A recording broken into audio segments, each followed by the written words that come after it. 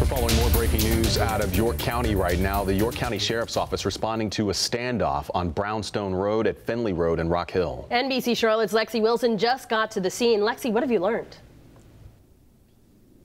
Well, yeah, we literally arrived just moments ago, but we can tell it seems to be a pretty serious situation by how far they have us pushed back. Take a look at where we are. We're told that there's a police presence all the way down this road. This is the road of Jefferson Drive near Brownstone Road. Now, as you can see, there's all these police cars. I was walking down there. I saw a couple, probably around a dozen or so, maybe even more. But again, they're pushing us far back. They're not giving us much information, but there are reports that are saying this could be related to a possible shooting that happened earlier today on Jefferson Drive. Again, we're working to find more information, but this is kind of what we're looking at. Still seems to be a very serious situation, as again, we are pushed very far back from what's going on. We're continuing to follow this story, but we'll bring you the latest. Reporting live, I'm Lexi Wilson for NBC Charlotte. Lexi, thank you.